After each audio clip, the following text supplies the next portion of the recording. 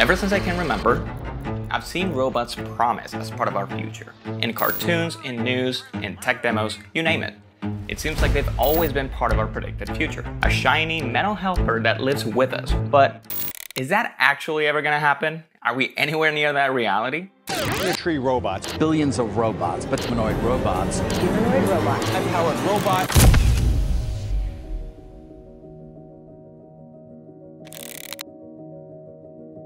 First, let's clear something up. What's the difference between your home appliances and a robot? Well, things like a toaster do one fixed job. You push a button and you get toast. Action and result. End of the story. But robots, they're different. The idea is that they're able to adapt to different variables and circumstances. They use sensors to see the world, tiny processors to make decisions, and motors to act and interact with the world around them. In other words, they adapt. Your robot vacuum isn't just vacuuming. It's creating a map of its surroundings to avoid obstacles while completing a task. Or at least, that's the idea. So why are we obsessed with them? Why have they always been part of our vision of a tech-advanced future? Well, the answer is pretty simple. The promise has always been robots are meant to make our lives easier. They will take care of incredibly time-consuming, repetitive, and even physically demanding tasks, which sounds great, and to an extent, it has happened.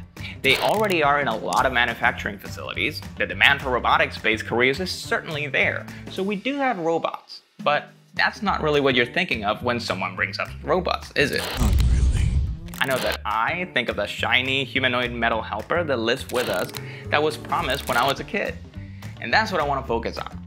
The companies that are currently working towards that goal, or at least close to that goal.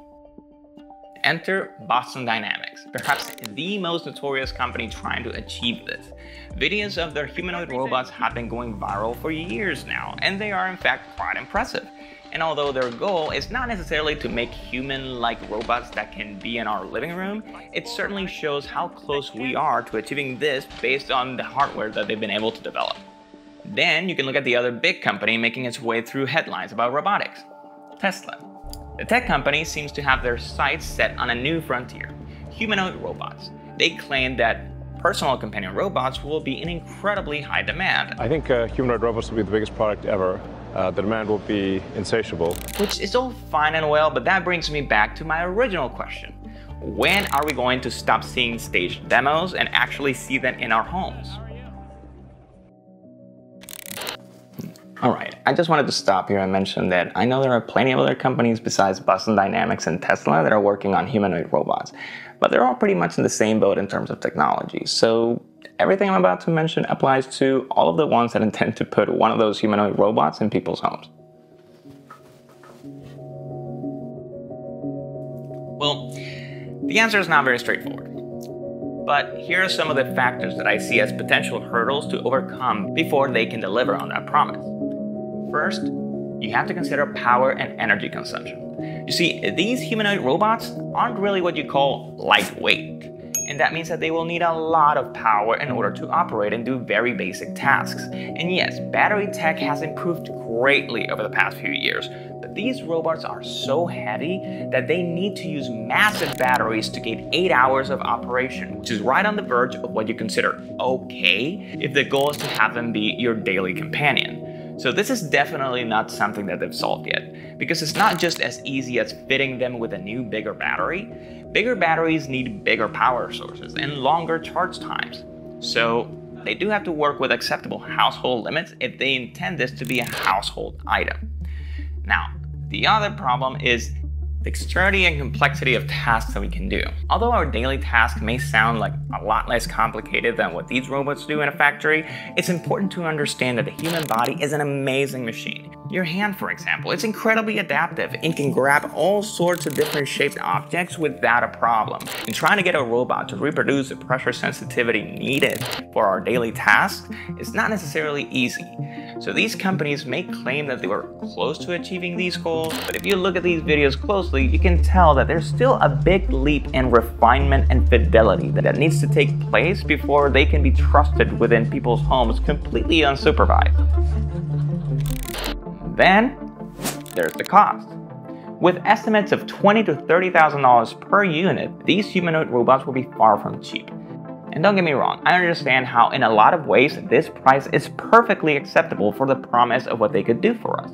But it is important to make the distinction that it's not the same to expect people to pay $20,000 for a car that has been proven to work and improve people's lives versus expecting them to pay that amount for a product that has not really been proven yet. It's a lot more difficult to get a customer to commit to something like that, at least in the early stages. And then there's reliability and safety concerns.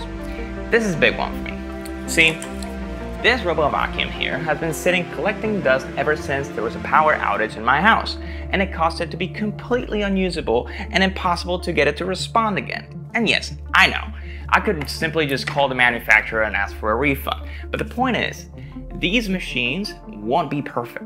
They will have faults, they will have glitches, they will need reboots. But how will that look like? You're talking about robots with appendages that could grab items in your kitchen like knives and move about in your house. What happens when one of their sensors doesn't detect its surroundings correctly? Of course, this is just an example of the worst case scenario, but it is something to consider when we're talking about the hurdles that will need to be overcome in order to get this done. So when will we see them in our living rooms? It certainly seems like we're closer to this reality than ever before, but I'm not sure about their timeline. And I'm not an expert in this subject, but it does look like a lot of innovation needs to happen before we can actually see them in our homes. Thank you for watching another episode of The Thinking Path. See you next time.